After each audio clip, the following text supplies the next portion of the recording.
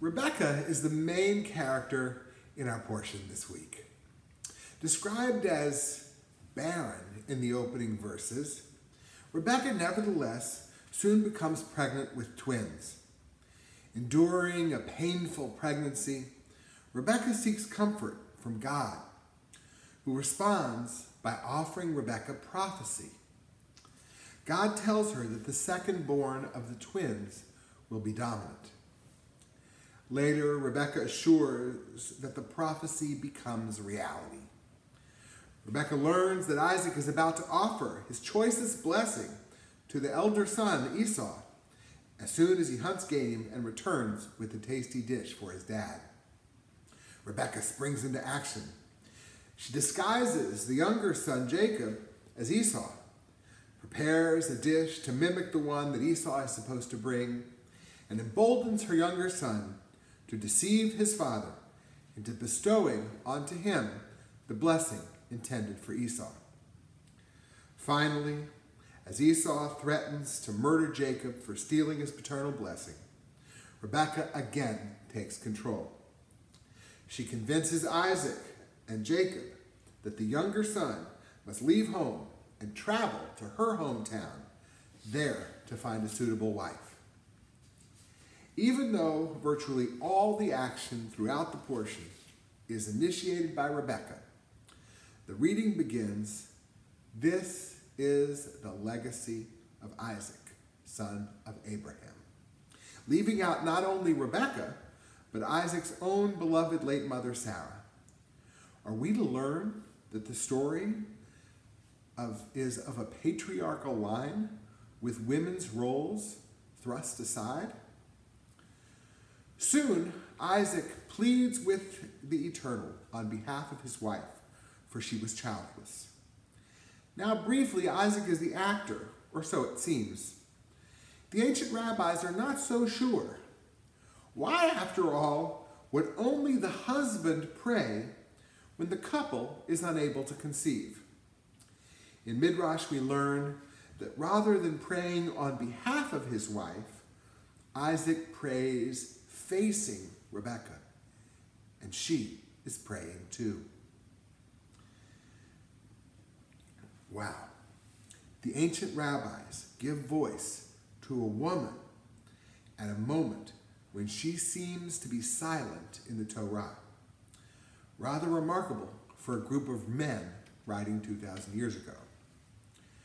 Unfortunately, it doesn't last. In the very next verse, suffering a painful pregnancy, Rebekah went to inquire of the Eternal, who responds to her with a revelation about the children. The rabbis, though, are not prepared to imagine a direct encounter between God and a woman. They say, for example, that she seeks divine guidance at the tent of Ever, a distant ancestor of the family who is imagined to be operating a Torah study academy. Rebekah is demoted to receiving the critical divine guidance from men, even though Torah explicitly introduces the prophecy with "the Eternal One said to her." My conclusion developed 30 years ago when I wrote my rabbinic thesis on the Midrash on Rebekah, is that the sages could not imagine this matriarch to be silent, but at the same time, they couldn't stand for a woman to be in direct communication with God. Rebekah, as the prime actor in this story, can't just be sitting there while Isaac prays for his child. Yet, for a group of exclusively men interpreting God's will for the Jewish people, the notion that a woman might have direct access to God is unacceptable. What the rabbis do to Rebekah is not all that different from what we now understand as mansplaining. This group of men explains that Rebekah cannot have had the encounter she experienced with God, but must have learned from men. I do see the irony in the fact that I, a man, am about to describe, denounce, and suggest remedies to mansplaining. So let me explain in the words of a woman. or reporter Laura Rutherford Morrison. When a man mansplains something to a woman, he interrupts or speaks over her to explain something she already knows. Indeed, something in which she may already be an expert, on the assumption that he must know more than she does. When men interrupt or presume to correct a woman who is speaking of her own experience or expertise, they are implying that she is ignorant, that she is incapable of having authoritative knowledge. They are saying, essentially, shh, I know best. A Cosmopolitan reporter, Gina May, asked women for infuriating examples of mansplaining. The responses flowed freely. I once had a friend mansplain to my roommate how to correctly pronounce her own name because he thought she was doing it wrong. At the racetrack, where I've worked for 14 years, men regularly try to explain to me how gambling works as I take their bets. Obstetrician disagreed that my baby was about to come, mansplained and left for soda. 3 minutes later, baby born, no dock-in room. The last example may seem problematic. After all, the man is a physician trained in his specialty. The woman in labor is not a physician. Mansplaining to women about their own bodies, though, is on every list that women provide when they describe their frustrations with mansplaining. Moreover, it's relevant to our biblical example. It's as if the rabbinic sages are telling Rebekah, the prophecy about the fetuses in your womb can't have come to you directly.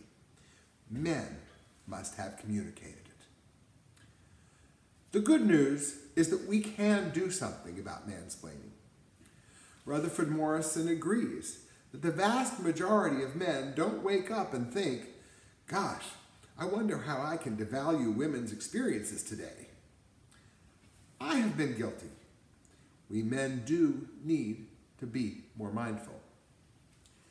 A well-known example from our tradition may help us to elevate women's voices. When we discuss the Song of the Sea, Mi Chamocha, praising God's saving power, we often recall that Miriam lifted up her voice and led the Israelites in that song. That description does not fully reflect Torah's, where the song is introduced. Then Moses sang, and the Israelites sang this song to the Eternal. Only after the 19th verse song is complete do we read, then Miriam the prophet picked up a hand drum, and all the women went out after her in dance. And Miriam chanted for them. I do not know why I always thought Miriam to be the leader long before I started reading the Torah seriously. But that was years before Debbie Friedman wrote the song that reinforces Miriam's leading role. Now that song has popularized Miriam's primary place in the narrative and her designation as a prophet across generations.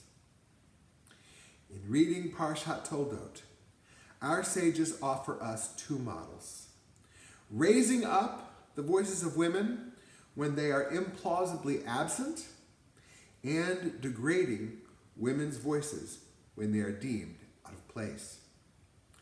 Let us affirm one of these examples and resolutely reject the other. When we do not hear women's voices, let us listen harder. Then let us celebrate every voice that is raised, pleading with Rebekah and rejoicing with Miriam. Amen.